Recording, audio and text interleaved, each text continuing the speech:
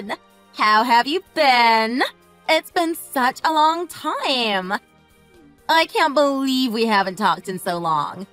I'd love to talk and catch up sometime. Actually, do you have a minute to talk right now? Hi there. It sure has been a while. I've been doing okay. What's up? How is everything with you? Oh, come on!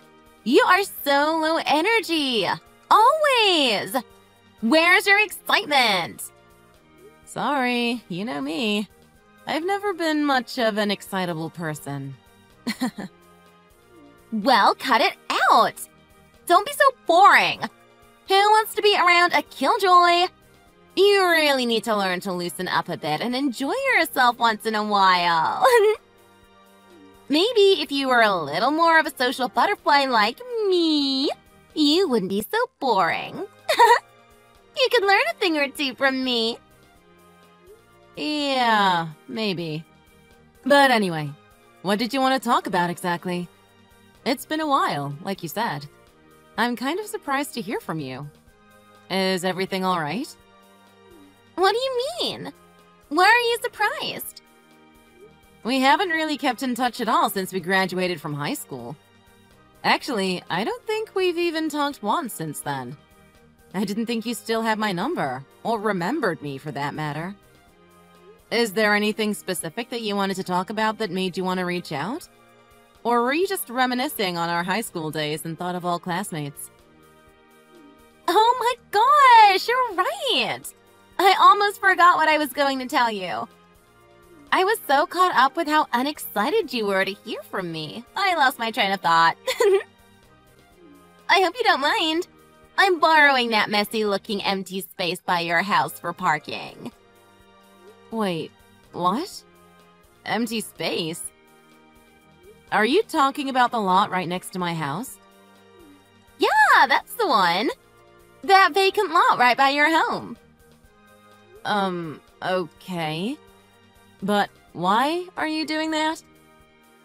It's not exactly vacant, but technically, I'm also not the one that owns the land either. I think my grandfather owns it.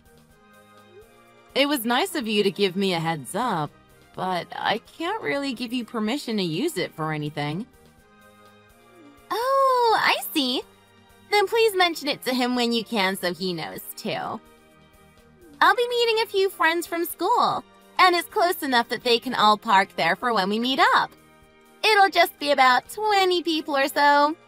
They'll probably all drive themselves too. Thanks for letting him know. All of them? Are you saying 20 individual cars? Yeah, just about. We're going on a trip as a little class reunion, and it's a really convenient spot for us to use. Oh, there's a reunion trip? Oh, well, sort of. It's like a junior high school reunion. I've been organizing everything, so I've been so busy. I see. And about those 20 cars that you're going to try to fit in the lot. Yeah, what about it? It might be a few more, or less. I'm not exactly sure. But I think it's about 20. It's not going to be a problem to use the space, right? We'll only be gone for about 3 days or so. It isn't that long, so it shouldn't be too much trouble. Thanks for taking care of everything for me. I don't know if I would say that it won't be any trouble. In fact, I'm not sure this will go over well at all. It'll be totally fine. Don't worry. It would have cost everyone way too much to pay for parking at the airport for so many days. Carpooling between everyone would have been such a headache, too. I can't even imagine. I was lucky I noticed the empty lot driving by the other day when I remembered that you lived right next door. It's close enough for everyone, and even closer to the airport. It's so convenient. I don't think I could have found a more perfect location. I've planned it out, so it'll be much more efficient for us this way. Besides, it's just an empty, dusty old lot.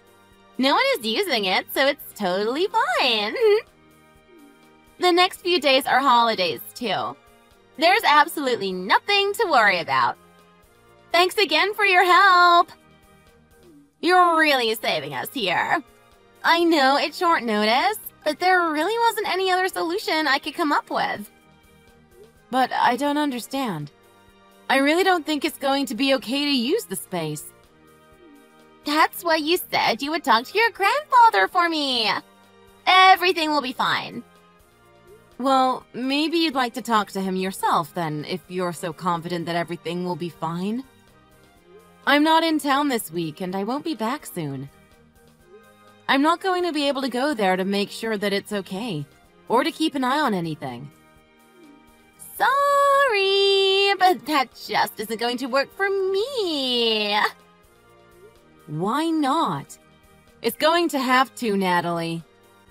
Because our plane just landed a bit ago. You've got to be kidding me. You're already on the plane? It's only 3 days. It's fine. Don't worry about everything so much. Just let him know everything I told you. Natalie, you can't just leave all of those cars there. I've got to go. Enjoy your holidays.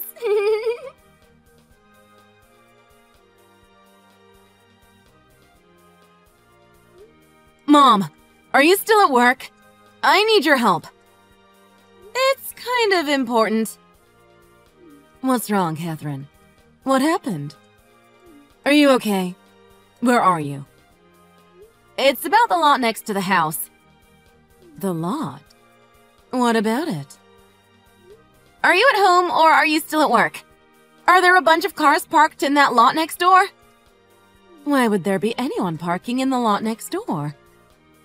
No, I'm not at work right now. I'm out shopping at the moment. I'm sorry, I can't check to see if there's anyone there. What about Grandpa? Do you know what he's doing right now? I don't know. I can't say for sure. If I were to guess, I would say he's probably in a meeting right now. You know he's always busy. Oh, jeez. Of course he's busy. Actually, speaking of that lot next door, we'll probably be using it for a few days. Who's using it? And what are they using it for? I think Dad mentioned to me that a friend of his needed to use the space for something. Do you remember who it was? Was it his friend Owen? Yes, I think that's who it was. When did he say that he was going to be using it? This is such a mess.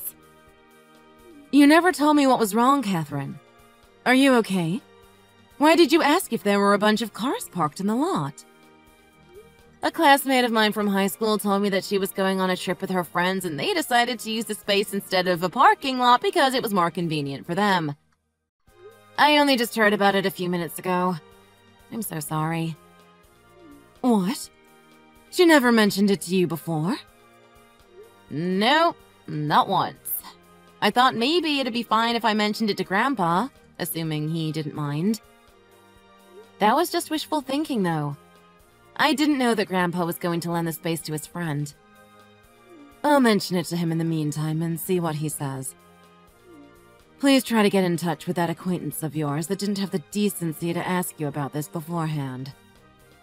I will. I'm sorry about all of this, Mom.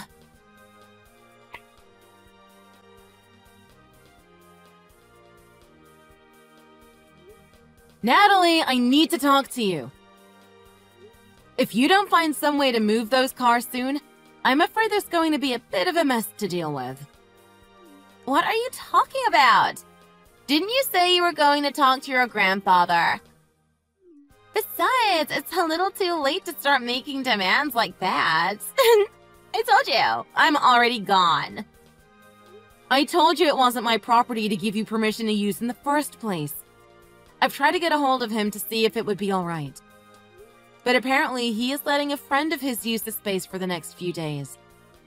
Use that ugly old lot? For what? I'm asking you, please. You need to come back as soon as possible to figure out how you're going to move all those cars. I don't care how you do it, but they can't stay there during your trip. I told you, I can't do that. I am sorry. I'm not going to be back to take care of anything till after the trip. I've used the spot to park before and it was totally fine. There didn't end up being any problems. So what's wrong with using it for just a couple of days now? It should be fine. Whatever they had in mind will be fine with a bit less space. No, I'm telling you, it isn't going to be fine. You can't just use it whenever you want to either. It could get in the way of something important. Something really important? Like what? What is the big deal? Are all the neighborhood elderly getting together to play cards or something? Is that the something important that you're referring to? If so, they'll just have to be a little patient for the next few days and find another empty lot to use. Maybe they can all go for a walk in the park or sit on their porch. You know, anything to rest their weary old bones. How could you say something so rude? You were just asking me not too long ago to bend over backwards for you to be able to use the space. Oh! If you even think about calling a tow truck, I'll never forgive you. I should let you know, the friends I've got together with for the trip were in my main circle back in the day. Remember? I'm sure you haven't forgotten the trouble they used to cause. Do you understand where I'm going with this? If you even think about doing something behind my back. This isn't a situation you're going to be able to get yourself out of with empty threats. You need to figure out how you're going to get back here and move all your friends' cars. Are you dense? How many times do I have to tell you that I'm not going to be back for a few days? I'm trying to enjoy catching up with some friends and you are being so incredibly irritating. How am I supposed to enjoy my vacation with you blowing up my phone? It's getting old, Catherine. Natalie, this isn't a joke. You shouldn't take this situation lightly at all. I'm trying to tell you that this is serious. The person who's supposed to be using the lot isn't someone you should cause trouble with. Oh, come on! Are you trying to make threats now? You're a piece of work. What's going to happen if I don't rush back to move those pesky little cars, huh? Is he going to tell us about all the scary stuff he did back in the day to try to intimidate me? I'd love to see some ancient fossil try to threaten me for parking my car in his empty lot. It's not like that at all. I'm not kidding. Please listen to me for once. He really isn't someone you should mess around with. I don't care if you have to come back or call someone else to do it for you if you can. Just move the car somewhere else. Please. I'm done with this conversation. Bye-bye, Catherine. Natalie, I'm trying to help you. Listen to me. You have to fix this. You don't realize how serious this is.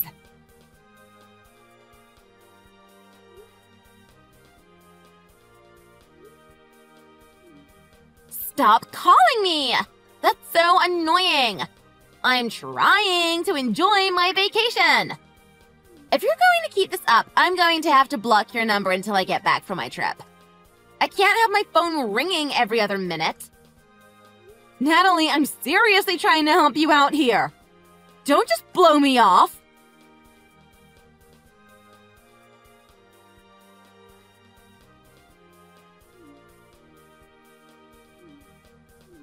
Catherine, what's the deal? I can't get my car out like this. What is your problem? Answer me. Hello? I need to move my car, Catherine. What are you doing? Hello, Natalie. How was your trip? Don't ignore my question. What did you do? What is the meaning of all of this? Now my car is ruined. What's the problem? I don't know what you're talking about. Did you put up all these rows of cones? I just tried to drive through them all while you were ignoring me. What kind of traffic cones are these? My bumper is completely smashed. Ah, I see. That sounds about right to me based on what I'd heard. But why? This is absolutely nuts. And what kind of traffic cones are these? They should have just collapsed like any others when I drove over them. I'm not there. I told you that before. I don't know what's been going on. I only know the bits that I've heard from my grandfather. You still aren't back yet? And what did he tell you? What did he do to my car? I can't confirm any of this because, again, I only know what I've heard. But I believe the cones that he had set up happened to have concrete in them. The cones have concrete in them?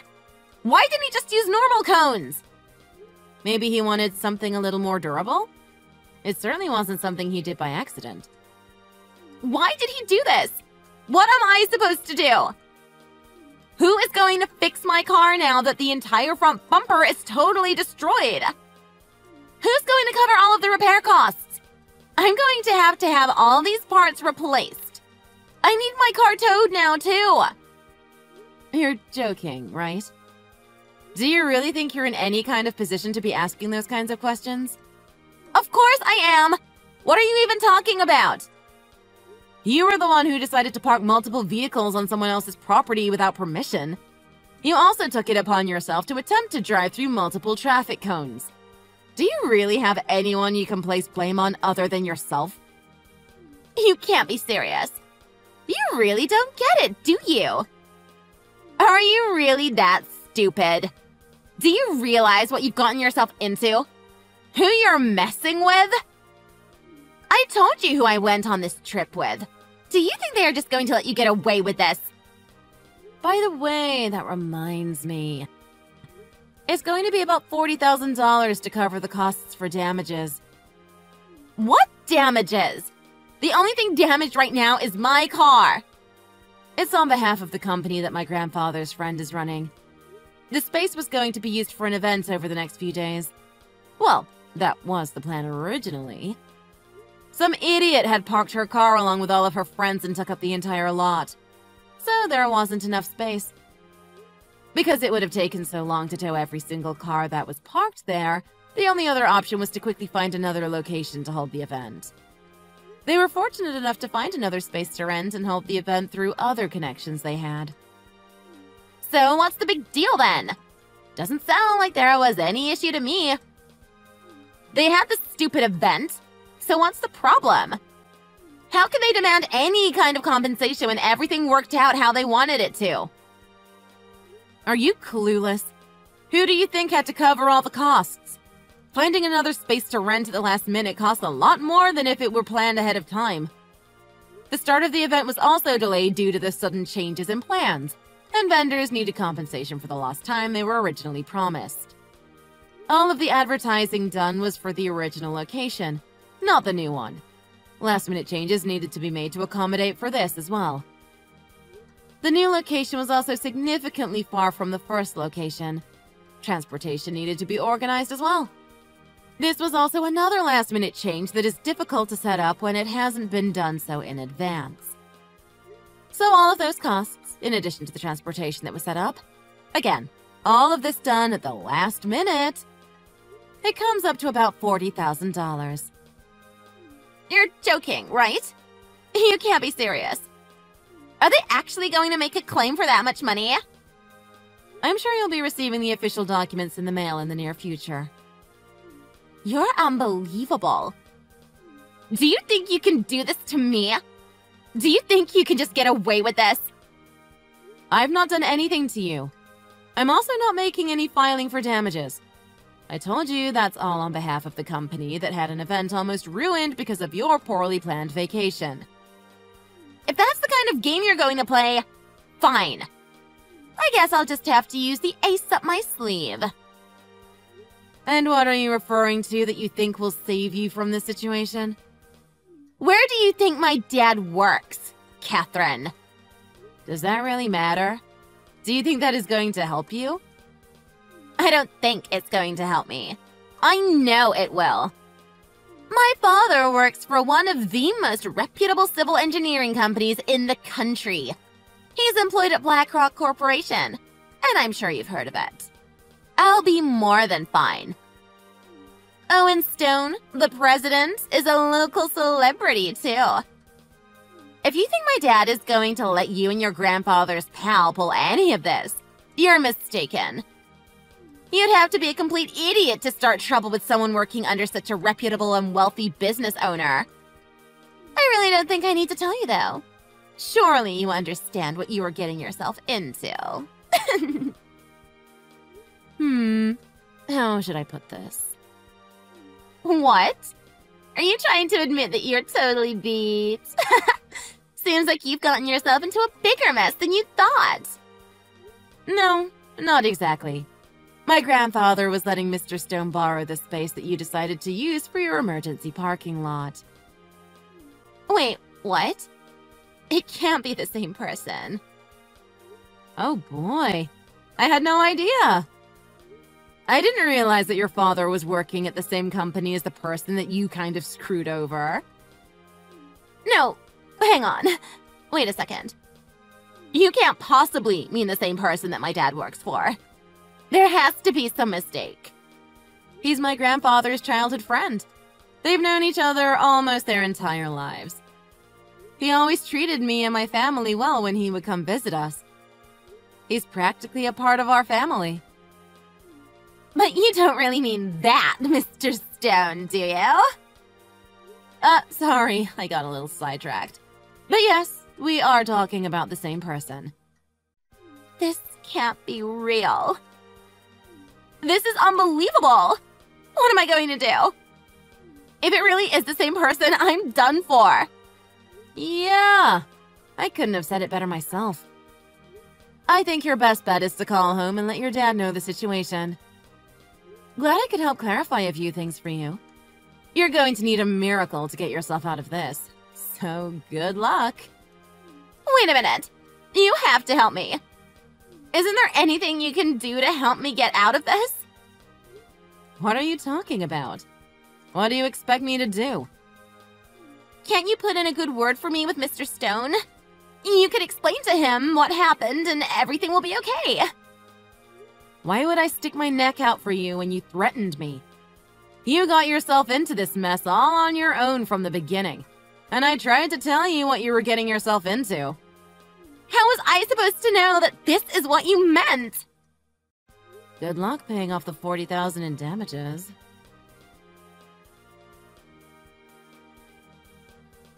Apparently, Natalie had told all of her friends that she brought along on her trip that she had already received permission to park in the lot that they used.